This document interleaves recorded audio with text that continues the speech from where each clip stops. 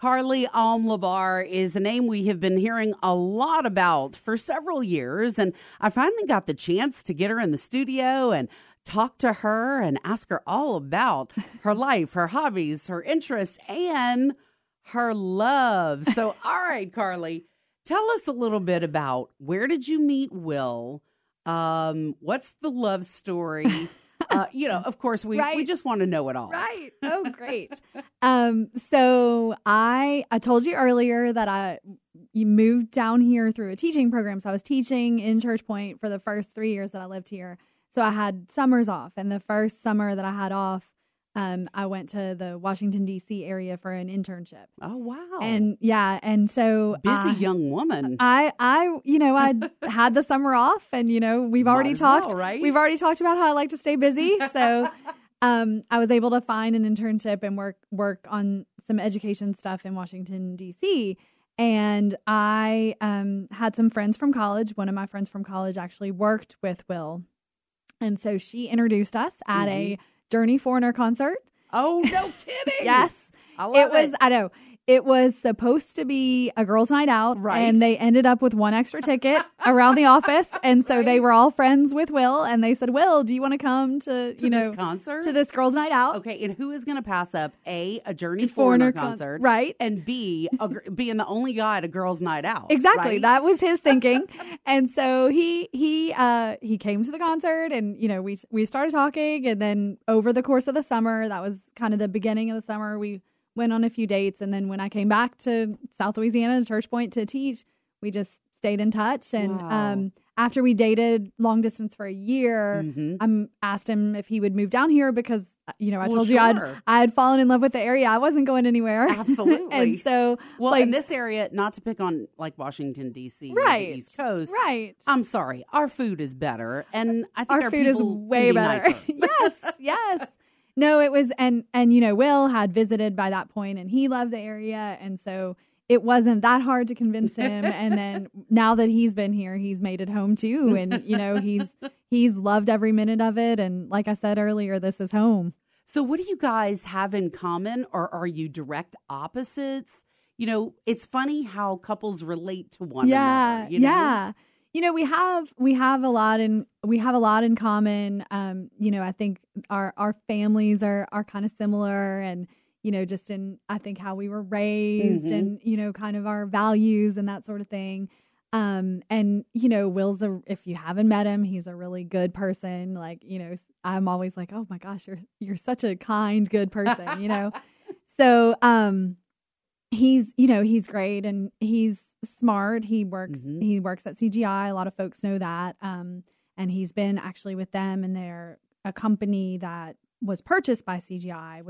Actually, he's still in his first job out of college, technically speaking. Wow, so he's really stuck it out with that group. Yes, yeah. And so, he's just a wonderful person, very loyal, very kind, very smart.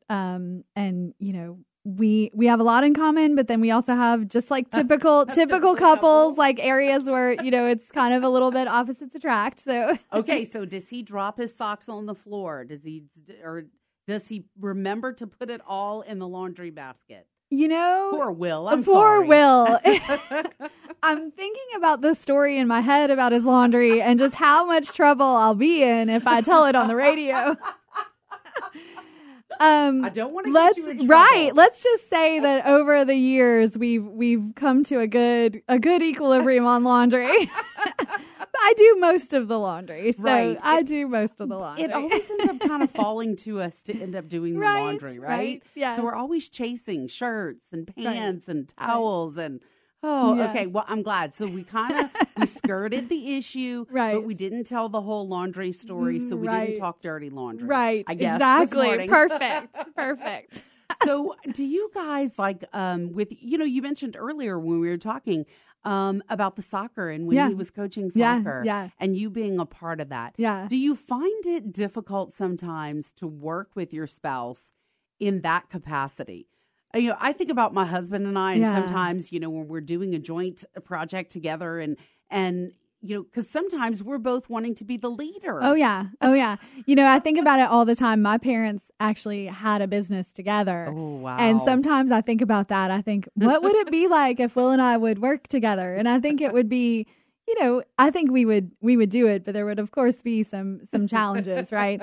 But, we make a good balance, but we're also, we're the typical, like, if we're trying to do some home improvement project, it's like, we'll manage to get on each other's nerves a few times. Just a little bit. I think that's one of the top 5 things that they say can be the biggest stressors in a marriage. Right. Yeah. Right. Home improvement makes me just want to pull all my hair out. Right. Yes. So who is more competitive? Are you more competitive, do you think? Or is Will more competitive? That's a really good question. I think we're both pretty competitive. I think if I said I was competitive, he would be really mad and he would be like, no, I'm more competitive. Right, exactly. So I'm just going to go ahead and put it out there. I'm more competitive. We'll see what he says.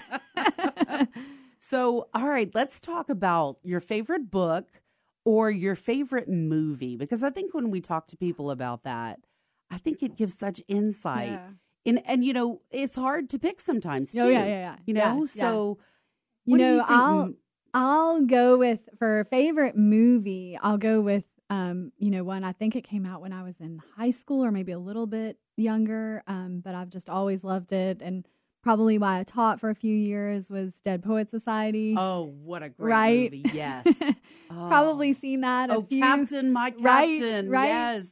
And then, I think everybody, because, the TV stations, cable networks have helped us, like, who doesn't love Shawshank Redemption, Right. And so, those are some books. I read and love. I'm not reading as much as I would want to right now, but I love to read, and I love all kinds of books. I mean, I will read everything from nonfiction to fiction and to current events and everything. This is going to sound like boring and academic. No. If it's about books, I love it. Okay. I'm so in your camp. I get it. So one of my favorite books, which I haven't read in a few years, but one day I'll read it again. I really liked a George Eliot book called Middlemarch, which is, it's like 800 pages. Oh, I mean, wow. Everybody listening right now is so bored just with me saying that, right? But what did you love about Middlemarch? Well, I just felt like, so I think it's, it's written in 1800s. I'm not good with those details always, but, it won't surprise you, I guess. I really love how she thinks about just human nature and how she's in touch with people's feelings and emotions and motivations. And, she tells these stories of people who are, have all how their lives interconnect and and it's just, it's British literature from, a couple hundred years ago, but it's still, I just have always enjoyed her writing. So that's one of my favorites. And, other than that, like, it's hard for me to keep track because I feel like every time I read, you're a voracious reader. Yeah. A little less so right now, but I try to be things on your plate. I try to read a lot, and I love to read, and I usually find that the last book I read is like my most recent favorite. Right. Yeah, I completely identify with that. I so get that. Yeah. Now, okay, so for those who may not know, Carlee has thrown her hat into the ring. She'll be running for the Lafayette City Parish Council mayor-president seat, if you will. Council drop off, Bernie, but mayor-president. So let's talk a little bit about that, Carlee. How did this come about? Yeah. Well, it's not something that I ever thought I would do. Okay. Interesting. Yeah. I have much preferred in the past to be, someone who was more of the worker bee or more behind the scenes, but willing, I think, to step into leadership roles when I felt it was necessary or it was time. And, a friend of mine a couple years ago, was talking, and I think I was explaining a particular frustration. As you might imagine, you work in government and you run into situations that you find frustrating. So, and so I was probably explaining a particular situation, and she said, "Carlee, you should run for mayor president." And I said, "No, I just blew her off, like, because I would blow people off that would say that. Yeah. And so she asked me again, and I told her no again. And she said, Carlee, you're not ever going to want to do it. You're going to wake up one day and you're going to decide that the only way you can make the change you want to make is if you try. Mm-hmm, mm-hmm. And, I think over the last few months, that's where I've gotten to. I feel like Lafayette has a lot of challenges, both the city of Lafayette and the parish of Lafayette. Those were some of the things that we talked about in the course of the charter amendments. Mm-hmm. And, I think that if we have really strong leadership as a community that is talking really directly with folks about our problems and about our future, I think that we can make more progress. Mm-hmm. And I think that people, generally speaking, the people I have the opportunity to meet, whether I know them well or not, they all care. They all want to be involved. They all want to be part of the solution. And, I just got to the point where I said, I can do more. I can give more. I can be more. So I need to try to do this. So when you decide to do this, does it change everything that is going on in your life at that moment? And how are you juggling with your full-time job and thinking about all of the things you'd like to do with this campaign? It is a lot to juggle. Mm-hmm. I've always enjoyed juggling things. So that part, that's old hat for you now. Well, I wouldn't say that. This is kind of, a big deal. And I don't take that lightly. I will continue to work for a little while longer, and then I will campaign full time for the last few months of the campaign. And I think that it is, especially because this is not something that I knew for a long time that I would want to do. It was more something that I just decided I was going to do because I care so much. I have a lot of, there are some things that I'll have to, step back from or slow down on that are important to me. But, I feel like all of the things that I've learned working in this community are going to help contribute to, both my candidacy and ultimately to the city and the parish of Lafayette when elected. So what's your vision? I mean, when you first came to Lafayette and then living here these years and thinking about the future, what would you love to see? Well, I think first and foremost, I want to see people who feel a part of making Lafayette the best it can be. Mm-hmm. And I want people in all parts of the parish and all parts of the city to feel that way because, I have lived other places and I do have friends that live other places. And, I don't think people always realize what an amazing thing we have here. Mm-hmm. And, they may love it and they may say they want to not live anywhere else. But, for someone that has lived other places, it's magical here. Mm-hmm.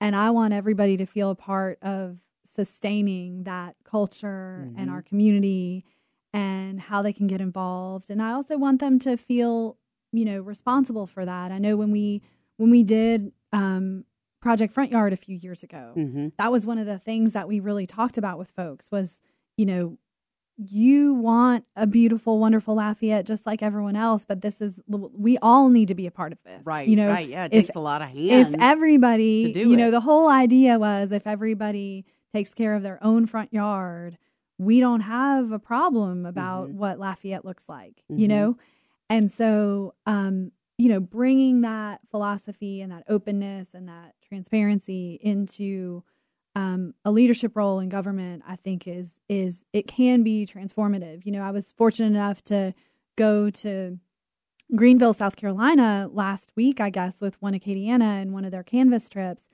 And, one thing we've learned time and time again when One Acadiana has taken those trips, and I've been on two, and I know others have happened without me, but, when you have strong, communicative, collaborative leadership that's asking for people to be involved in the future of their city, you don't always have agreement. You don't always have, cohesion, but you can sort of multiply your effectiveness as a community, and you can kind of push forward through some really tough challenges. So that's what I'm excited to bring. That's what I've tried to do so far in my career and my work, and ready to take that to the next level. We've got more to talk. Just another short segment coming up with Carlee Alm-Labar and just being able to get a chance to find out a little bit more about her. We've got more on the way.